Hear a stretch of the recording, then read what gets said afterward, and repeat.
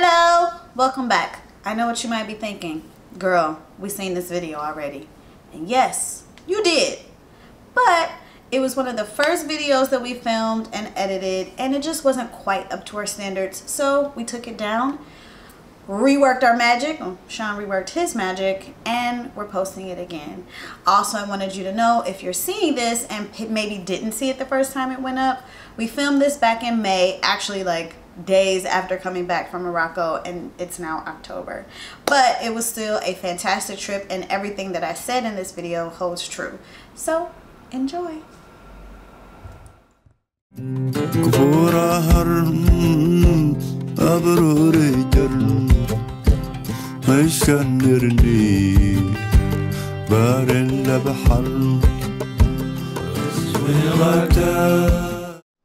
Hi guys, welcome back. Today we're doing our Marrakech haul. We actually just got back from Morocco like yesterday. Like, came in, crashed hard, woke up fresh, went and picked up the cat, food because the refrigerator's empty, like just got back. And I wanted to do this video while everything was still fresh in my mind, because when doing a research for the trip, I found that a lot of people didn't give prices for things, especially the larger things like the rugs and the pillows. They gave information but not actually prices, what they paid. So I wanted to create a video where I told you the price of every single thing, showed you everything we bought, gave you all the prices, because although it doesn't mean that I paid the best price, it just gives you somewhere at least to start. And there are rugs in this video, but we're gonna save them for the end, and we're gonna go through everything else. Okay, so let's just get started. So first up, we have some olives that we got in the souk. Olives are like served with every meal. I even had eggs with olives.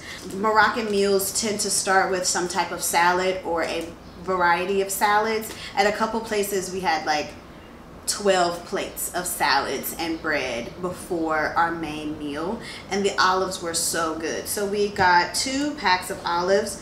One is seasoned and one is not, and together they were about 40 dirham, which is about $4. In general, with the Moroccan dirham, I approached everything as just dropping a zero, and that made it akin to what it was in American. So if it was 100 dirham, it was $10. If it was 1,500 dirham, it was $150, if that makes sense. I'll put some type of thing on the screen so that also helps it make sense, but that's kind of how I'm gonna do the prices. So olives with every meal basically, and they were so good. Our very first, and a lot of haggling. So you will see people discuss a lot of haggling in their videos.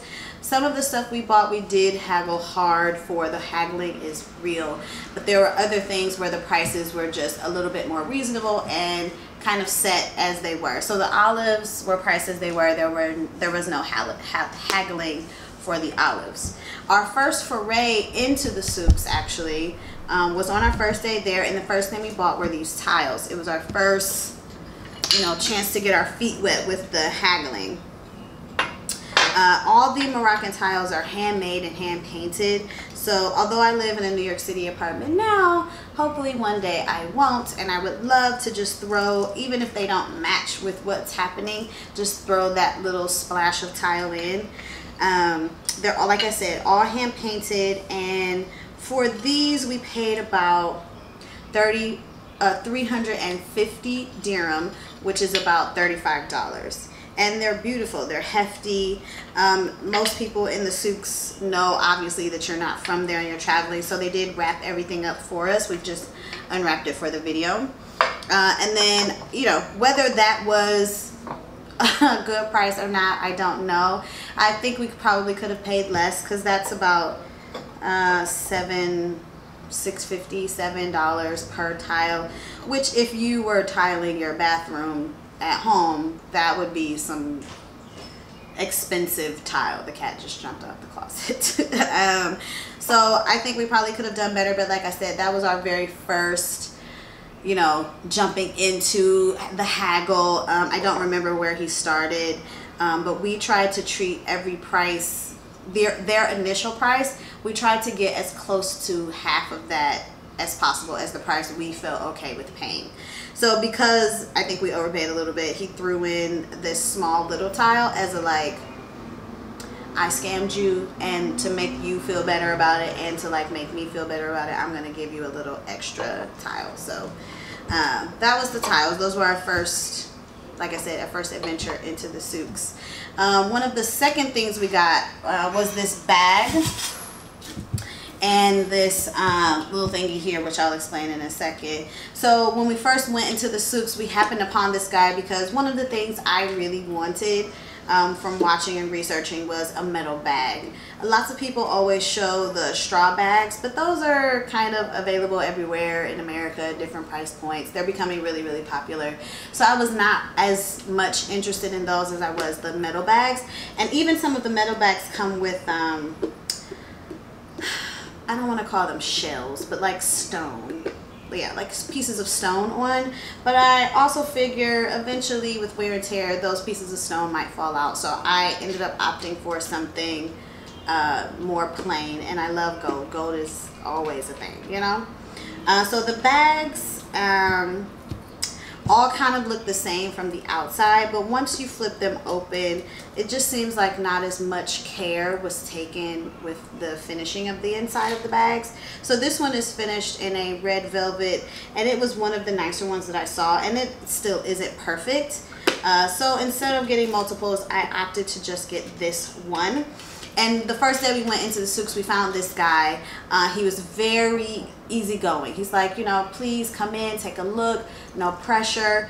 Because nearer the center of the square, there can be a lot of, I don't want to call it catcalling, but kind of the catcalling, but for shopping. Like, please take a look, come on in, please look at what I have, go in, don't be afraid, excuse me, come on, I give you good price. It was a lot of that, and he made it a point to not do that. So we really appreciated him. And we stumbled across, I didn't buy this bag the first time we happened upon that guy. Actually, there's a picture of us with that guy. We'll make sure we put it in. Didn't buy the bag when I initially saw him. We actually stumbled upon him another day, and he said he remembered us and said, oh, you guys are from New York, I remember you. And we like, oh yeah. So we took that opportunity to go ahead and go in. So I got this bag, and then I also got this, which he explained to us was a kohl, like eyeliner kohl applicator and holder. So it comes in 2 pieces. It has what looks like some stone on it, metalworking, and you would keep the eyeliner inside and dip this in and pull it out and use this to apply. Whether that's true or not, I don't know, but I thought that it would be pretty as just a trinket to have around the house. So for both of these pieces together, there are no separate prices. They kind of encourage you to buy more than one thing and then kind of come up with you bargain for a collective price, not like this is 35 and this is 15 and let's come together. It is, let's pick everything you want and then let's discuss a price after. So I don't remember where he started for these two. I believe it was somewhere in the $200 range, so about 2,000 dirham, but what we ended up paying was about $85 or 850 dirham for these 2 pieces.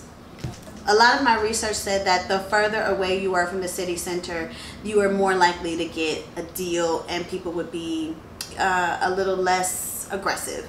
And that did ring true. There were shops to and from our Riyadh that we would pass regularly, and you know, sometimes they said come on in, most of the time they didn't say anything, but I really wanted a set of beads to not wear on my neck but to display on the wall.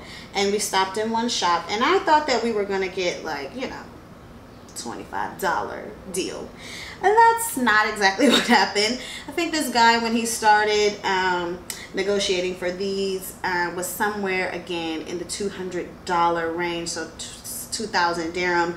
I ended up paying about 80 dirham, or I'm sorry, 800 dirham, which is about $80.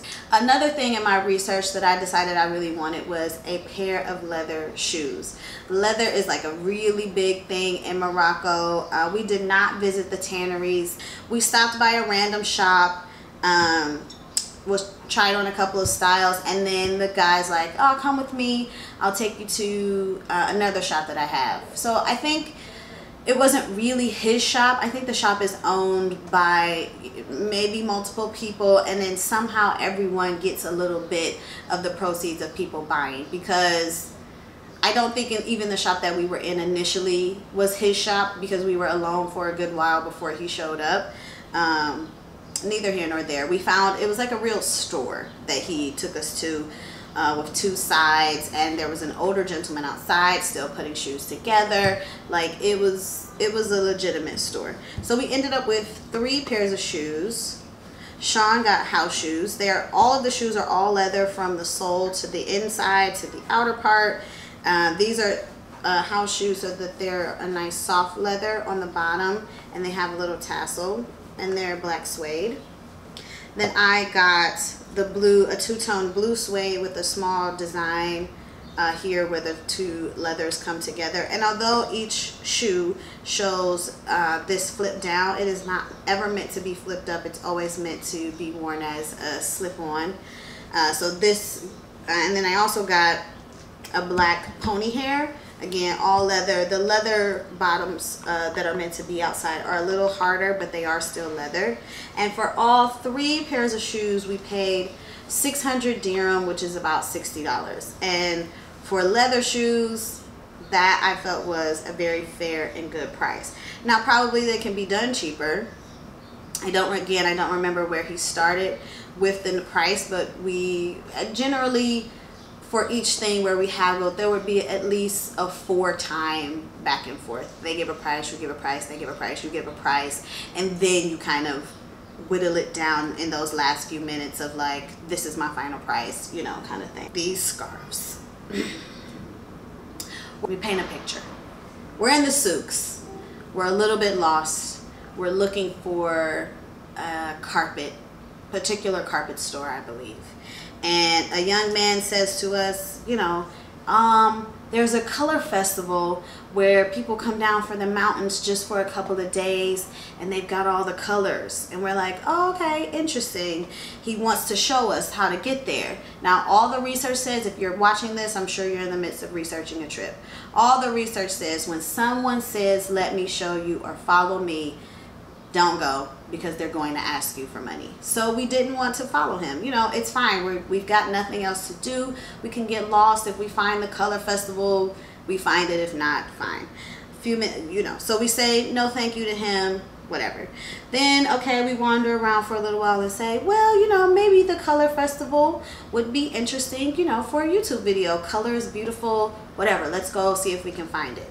We walk for a little while and say to a shop owner who we assume won't leave his shop. You know, he's trying to sell his wares in his shop. And he says, no problem, no money for me. I'll show you. Yes, the color festival. I'll show you. No money, no problem. Follow me. So we follow him, and we do make it to, it's not a color festival. It was just an area in the souks where they dye the fabrics for the scarves. They use natural ingredients to create the colors, and they showed us, you know, named all of the different types of things they use. Henna, saffron, indigo, you know, all of these different natural things that they use to color the fabrics. And the scarves aren't made out of silk from silkworms. They're made of vegetable silk, or like a cactus fiber. And they're all, the colored silks before they're weaved into the scarves are all hanging from the ceiling in the souk, and it's beautiful. And we end up getting 2 scarves. For the 2, we ended up paying 240 dirham, which is about $24. Now, like I said, we live in New York City. These are $5 on the streets all the time. But the color was really beautiful. So we got this light blue, royal blue, with the dipped of the darker end. The guy tied it on your head, gave you a whole experience.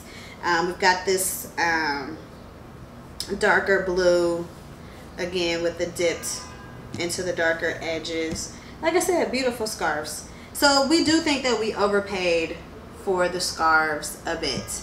And then once we were done overpaying for the scarves, the guy who had led us there then of course comes up and it says, you know, oh, just a little something for me, little something for me, after he told us no money. We gave him $1. Like, the hustle is real, and it is your job as a tourist to not get hustled, okay? They're going to try to hustle you. Not everyone, certainly, but you really have no idea going into it whether it's a hustle or not. So you just have to be diligent, always be polite, but be diligent. It's your money you're spending, whatever.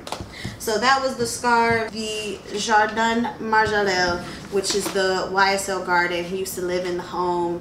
It was already there. He lived there, you know, made it nice. His partner created a foundation so that it's a very well maintained garden. It has the blue walled building, which is really a Berber museum. Berbers are native nomadic people to Morocco. The museum is actually really good. They had some amazing costumes and jewelry inside the museum. Unfortunately, photography is not allowed. But if you're there and you find yourself in the garden, you should definitely go into the blue building. And then what opened in 2017 was an actual YSL museum that houses some of his work as well. Again, photography is not allowed, but it is beautiful and you can get a ticket for both. So while in the gift shop, we got a print, but it comes in this beautiful paper, which is actually really nice. But we got a print. I'm sure you will have seen Mr. Saint Laurent did a set of like love paintings, and he also did a set of like circus paintings. They sell them both as prints and as postcards, and also have them displayed in the museum and in the garden. So we got from the gift shop of the museum a print of one of the circus themed. I don't know, I like elephants. I find them interesting, and I thought the color was cool. So we got that, and that was 250 dirham, so about $25 in the museum. After the museum, we were just on the streets. We had stopped to get a quick bite to eat, and I had actually seen this guy in someone else's video. It's a guy who told us he was from Senegal, selling what we are calling a butterfly print. It's not a print, butterfly art. The scene that is created is he uses butterfly wings to create the scenes, and he had different ones, some more intricate than others, and you know, with different color variations. We liked this one. I don't remember why, but I still like it. It did not travel that well because it wasn't rolled as tightly as the other one, but I think once pressed into a frame, it'll be beautiful. We did ask, how do you collect these butterfly wings, sir? And he says, oh, you know, I'll wait till they die and then I collect them. Is that true? I don't know. Is that, you know, doesn't really seem an economical way to do anything, but who knows. For this we paid 100 dirham, or about $10, from a nice man in the square. So whatever, it's nice. We think it's cute. I didn't say this was going to be a long video, but you can tell from the thing that this is going to be a long video, but I'm trying to give you as much information as possible. Anywho, we did not stay in the city the entire time. We also went out to the desert. The desert tour is kind of a day one stop, take a look, let's take some pictures, buy a couple things, spend the night in a riad. Day two, again in the car, take some pictures, stop at a museum, buy some things, and then you finally make it to the desert. So we made a couple of purchases along the way while out. One of the first places they took us to was a collective of women selling argan oil. Argan oil is a very big product in Morocco. It's like everywhere. There was no negotiation on these particular prices because these women are outside of the city, and what the price is what the price is. We got one in a spray bottle that's mixed with gardenia, and as I'm sitting here right now, I've put it on my body at least 4 times. It smells so good, and this was about 160 dirham, or about $16. And then this one is just pure argan oil with no scent. And I believe that I paid about 200 dirham, or about $20 for this one. My plan is to just use it on my face. I have been using argan oil from Whole Foods, but this was definitely a better bargain. The ladies even gave us a quick demonstration on how they you know, take the seeds and crack them open. They use there's two almonds when they crack the nut open. One of them they roast and use to make food argan oil, like cooking oil, and the other they don't roast and they use that to make the cosmetic oils. They had a ton of products for sale, but you know, we bought a lot of things. So that was one of the stops we made out in the desert. Another stop we made out in the desert was to this town that basically everybody in the town makes pottery. They showed us where they keep the clay and kind of in the ground and mix it with water to even make the items. They then let them dry in the sun, and they had a bunch of stuff drying out in the sun. And they showed us the kilns. They even had a kiln going, fire it once to make the clay hard, and then they paint and glaze and fire it again. It was really interesting, and there was so much of it. This was another place where the prices were pretty much fixed. It was not a moment of negotiation. So for all of the things you see here, we got 4 bowls that are all very similar and they aren't a set per se, but they are similar sizes and they are very similar in the designs that they were painted in. Same for these 3 little guys down here. Not identical, but still very similar. And then we also got 2 cups. And I really love these cups. So for all, that's 4, 5, 6, 7, 9 pieces, we paid about 1,000 dirham or $100. I don't remember. Each thing did have a price. They even had a price sheet, but collectively we paid about $100 for those things. Oh, on the shopping tour we also stopped at a carpet weaving, which again, I'm going to save the carpets for the end. We'll get there. Once back in the city, we did go on a shopping tour, and a lot of the places that the shopping tour guide took us to were luckily places we had already found. He took us to the same shoe person. He took us where we got our rug from. We ended up at that same rug place. But one of the places that we had not visited, because we wanted to make sure we went to a good one, was an apothecary. These are the places where they usually have the incense and spices kind of in those cone shapes in the drums outside. We went to one and a woman gave us a very thorough explanation of a lot of different products inside. She even had we didn't get footage of it because we were so enthralled and we were listening and thought it was so interesting, but that in those other videos you see people, they'll rub something on their hand and then they'll do the nose thing. We even did that. It smelled like Vicks Vapor Rub, but only like natural, if that makes sense. But the apothecary was very cool and we got quite a bit of stuff. The most expensive thing we got was this prickly pear oil, which both according to the lady in the apothecary and Google is going to make you beautiful. Okay, and it's also a little pricey. I found a couple products that had the prickly pear oil as just one of the ingredients, and they were, you know, $4 for 20 milliliters of product. I don't know exactly how much this is, but this is just the pure oil. I think she said this might be a year supply or a 6-month supply, but you only need a couple of drops on your face. This was 300 dirham or about $30, the most expensive thing we got from the apothecary. We also got saffron, which if you are a person who cooks and knows what saffron is, you'll know that it is very expensive in America. And we got this little size here, which is quite a bit actually. From my understanding, you only need like a piece or 2 and it kind of like turns up the flavor on everything. Turn it up a notch, you know what I'm saying? One strand of that. And this little thing was 20 bucks, $20 or 200 dirham. Then we also got saffron lip balm, which she did let us try, which was very soothing actually. And this was about $8 or 80 dirham. Then we also got these 2 spice packets. This one was a Moroccan curry, and I have notes, hold on, because I want to tell you exactly what it's called. It's called Ras El Hanout. Ras El Hanout, y'all. And the lady described this as a spice that they let bad cooks use because it makes everything taste good, and it smells amazing.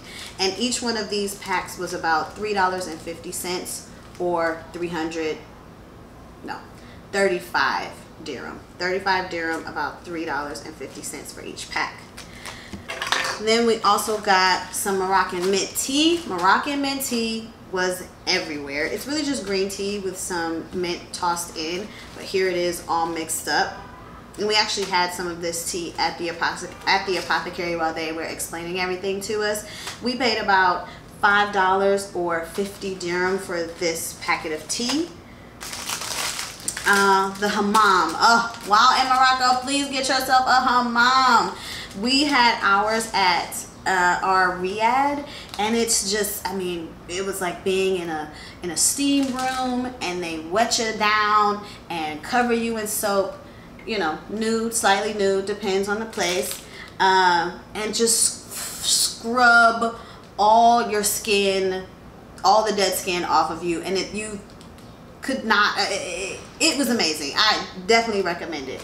And we had all had hammams by the time we went on the shopping tour, so when she showed us this hammam kit, we were all like, yes, we need one of those. So this is black soap, a pumice for your feet, and then a scrub to actually scrub your body. And this was about 112 or 120 or 130 dirham, which makes it about $12 or $13. I don't remember exactly. Winding down the apothecary, crystal deodorant. This is not a Moroccan specialty. This is available in America as well. It's just natural. You wet it, put it in your underarms. You know, this was about 50 dirham or $5. And then we got a couple of solid fragrance cubes. This one particular is amber. We got amber and we had lavender, jasmine, one of the two. But you just rub it on your skin, and it's fragrance, and it smells amazing. Like I said, we got 3 of those, and those were $5 per cube. And we got two amber, 1 jasmine. So that was the apothecary.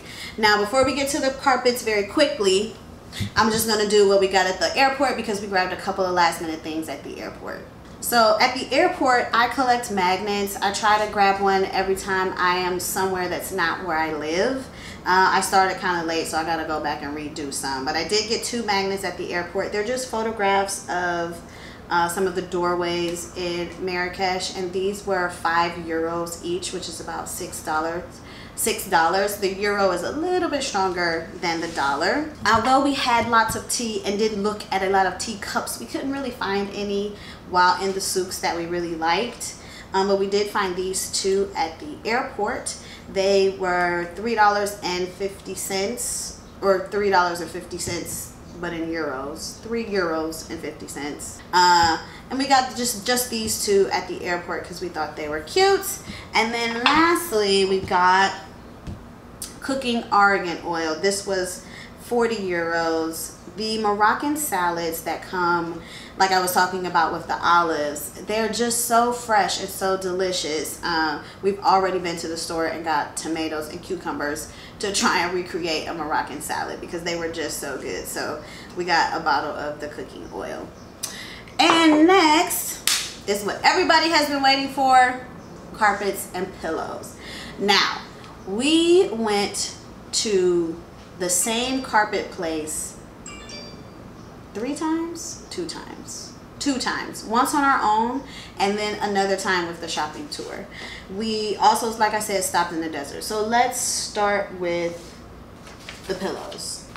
And I'm going to group them how we paid because, like I said, everything was pick what you like and then let's come up with a price for all those things together. So for the first set of cushions, we got this guy, which is just wool. Now, we did learn that the black line is not wool because there's no way usually black wool, the black colors in carpets and pillows are just the natural blackness of the sheep's wool. But that's not the case in this situation. I'm not sure if it's a synthetic fiber because, again, there was a language barrier, but it's not wool, but they use whatever it is so that it's color fast. Because everything is just wool, you can wash it. So they use the black so that it's color fast and doesn't fade when you decide to wash this. So we got this one. Then we got a couple of cactus silk options. So we got this white one. that I think is really pretty. It has some orange and turquoise and brown, and kind of has this faded blue background texture. And these actually we asked them to add zippers to because they did not initially have zippers, and they were very kind about adding zippers for us, and then wrapped everything up. I'll show you one that we still have wrapped and how they wrapped it up. We carried these all in extra suitcases. We did not ship anything, so my boyfriend and I both packed smaller bags and then put them into larger luggage that was empty. So our clothes were all in the smaller bags, and then we had another bag that was empty. So we left with 2 and came back with 4. Well, we left with 4, but you know what I'm saying. So we didn't ship anything. Everything was packed small enough where we could bring it in our bags. So we got that guy. Then we got another cactus. This is a kind of orange that they would have used saffron? Henna. They would have used henna, I believe, on this kind of orange color. Again, with the zipper. And then same kind of deal, but just in yellow with the blue accent that we really, really liked as well. And then this one that we've already stuffed and sat on the couch was actually very much like one they had on their own couch. The place where we bought these was a collective of villages. This was the way it was explained to us. Like several villages in the Atlas Mountains have the women making the pillows, making the rugs, and then they bring them all here and they sell them all. So it wasn't just one supplier, it's a couple of different suppliers.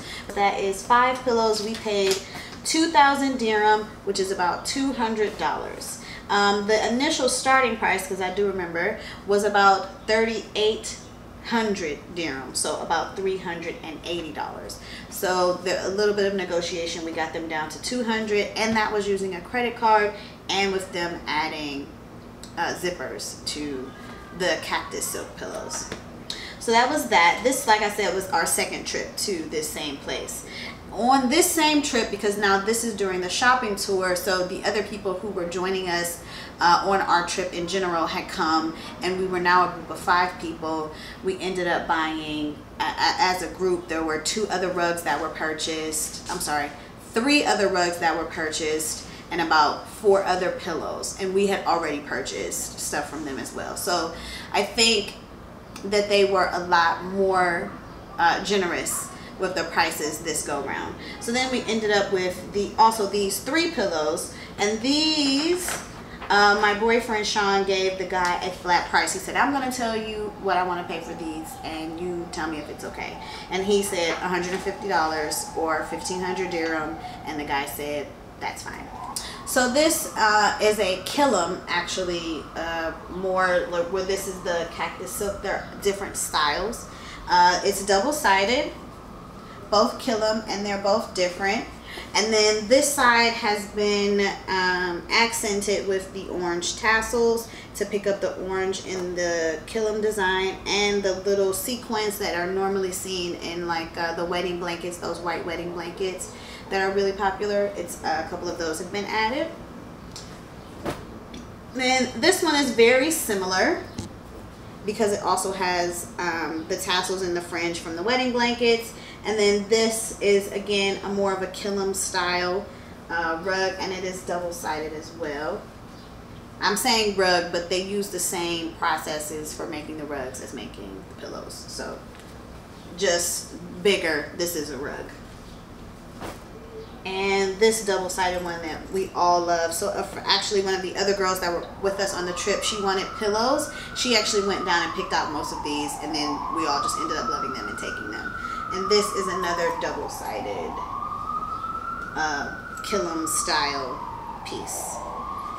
So then we also, like I mentioned before, on our desert tour, we also stopped at a rug shop manufacturer. I'm not sure what you would call it, but it was a guy, and he had a couple of women come in and demonstrate to us how they make the rugs. They even let us tie a couple of knots, and he did show us how they make both the more looped style, which would be like this, where each piece of yarn, or not yarn, but wool is hand looped, and how they would do the weaving more on this style, which is a little more akin to how you weave a shirt. So they did have women there, and they showed us how they made both, and they let us do some. And we did end up buying a runner from that nice man. There's a picture of all of us with him as well that I'll insert. And that rug we've already laid down in our bedroom, and we love that one. And that one, I think the negotiation started with one of the other young women getting a rug as well, so we were negotiating for both. So I don't remember exactly where we started. Before this runner that we've added to our bedroom, we paid 3750 dirham, like 3,750 dirham, which is about $375 for this runner here. And we really like that one. It's got some really amazing texture. It's got that, like, it's multiple skills in one rug. So it's like some of the stuff is woven, some of it is embroidered, and some of it is wool that's just been hand knotted, and it's beautiful. He explained to us that some of the women can have different skill set, and they call it silver or gold fingers. And he said that this one, which could be a lie, but was a gold finger rug. Like, the woman who created this rug had lots of experience, at least 20 years of experience, I think the gold fingers were. And we really like it. We were really happy with that purchase. And that guy out in the desert tour definitely had prices that were more affordable than in the city. So if you plan to go to Marrakech, and you do plan to go on a desert tour, and you plan to buy a rug, I would wait and see if your desert tour takes you to a rug dealer. See what he has. If you find one there you love, I would go with that one, because you're going to get a better price than in the city. Not to say that a good deal can't be had in the city, but yeah, the desert guy was best. So now for our piece de la resistance. That's wrong, but you know what I mean. We got a rug in the city. The first rug that we got on the first or second day we were there. So this is what the package looks like. This is about a 10 by 7 and 2 runners and a prayer rug, and they wrap it all up into this bundle here, and we were able to fit this in our suitcase. Yeah, so let's open this up. So here we are in our living room. Gonna show you that package again. So impressed how small they got that, and they actually sewed the plastic together. So as you watch us unroll this bundle, you'll see that we have the prayer rug and the other 2 runners, along with the big 10 by 7 rug here. And we hemmed and hawed about a couple of different styles, but ultimately this one won out because the color really matches well with the couch. So this negotiation for all 4 rugs started at $2,800, and he did this negotiation fully in American dollars, and in the end we paid $1,600 for all 4 pieces. And with a little bit of research before and after, we felt pretty good about that price. And this rug is so beautiful to me. It's a more vintage style. The 2 runners, this one with the gray, we ended up putting in our front hall, and the one with the orange and gray alternating we put in the kitchen, and we are really happy with what we got. Yeah, beautiful rugs. Hi guys, so we were editing the video and realized we didn't film an outro, so I want to thank you guys so much for watching. I hope that the video was as helpful as I planned for it to be. If you recently been to Morocco, you plan to go, you've recently come back, like, let us know in the comments how you felt about the video. What did you pay? Let's keep the discussion going so that we can all be a little more informed. And be sure to hit the subscribe button, because we do have a Moroccan vlog coming, as well as a Madrid vlog, because we went to Madrid both at the front and end of the Marrakech trip. So thanks again for watching, and I'll see you in the next one. Bye. And be sure to hit the subscribe button, because we do have a Moroccan vlog coming, as well as a Madrid vlog, because we went to Madrid both at the front and end of the Marrakech trip. So thanks again for watching, and I'll see you in the next one. Bye.